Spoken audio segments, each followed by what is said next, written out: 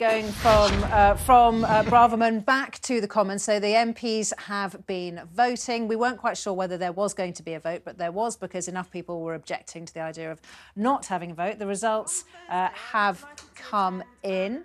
I think we almost certainly will know that the MPs voted overwhelmingly to back the committee's report. So 354 voted in favour. Just getting the results. 7 against, and the rest and the rest agree with the report that Boris Johnson deliberately deliberately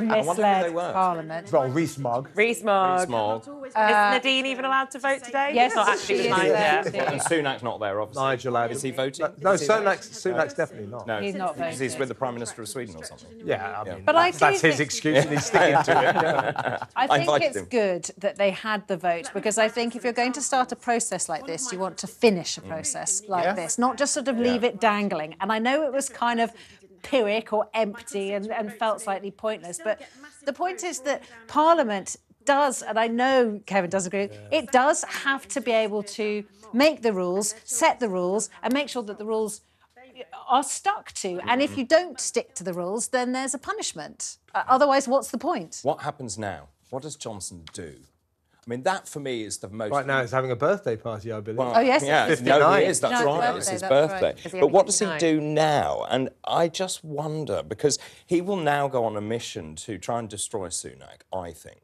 And he's going to make life as difficult as he can for him. And the question is, how does he do that? And I know he's talking to various people. He's obviously trying to muster grassroots support. I'd watch him.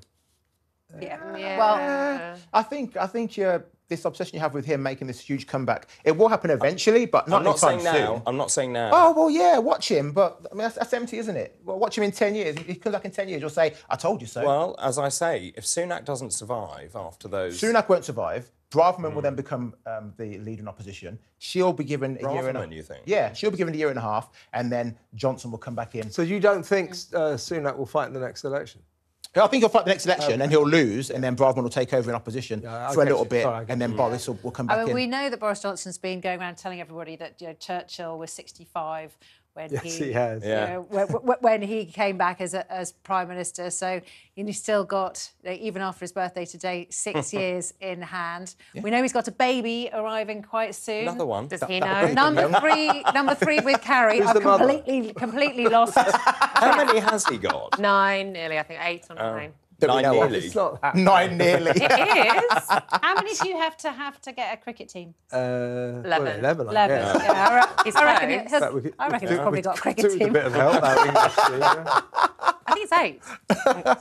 I'll Google it. It's not as many as 8. Can someone find out for us? Well, it could be. That's the point. Yes, it could be. He probably doesn't know. It's like off topic now. One of Boris Johnson's kids worked for me many years ago. He's my intern. Really? In Dubai. Yeah.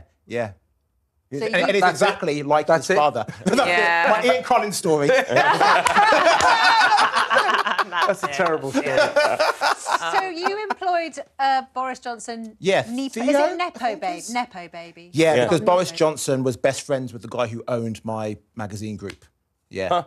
And we sent him to Dubai for 6-7 months. Well, speaking of magazine groups, he's off to the Mail, right? To be. Yeah. It's already there, isn't gosh. But me and Kevin read his column together on Saturday. Terrible. £1 million. Awful. Apparently, the deal, it was quoted, is south of £1 million, but north of £500,000. Yes. So, Yeah. shall we say 750, $750,800,000.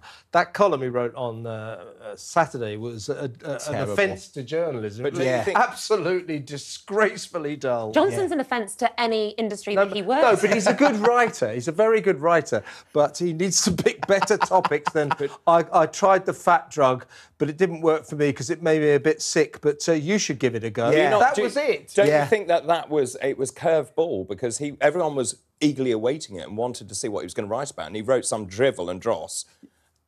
I wonder, the question is, and that's my point about Rishi Sunak, is he now about... I mean, he's going to attack him in the column, isn't he? He will use that column to lob grenades, but I think you're right. Tactically, it wasn't a bad move not to do politics on Saturday, but he should have found something a lot more interesting than he did. 8. 8 kids. 8 children. And So 4 with one with the other. This is the 3rd with Harry. Oh, so 8 including the unborn The one. affair. Oh, okay. Oh, no. Yeah, no, 8 including the unborn. Well, look, let's stop talking about who we will definitely call in a few months' time a grifter. Yes. 100%, the real grifter.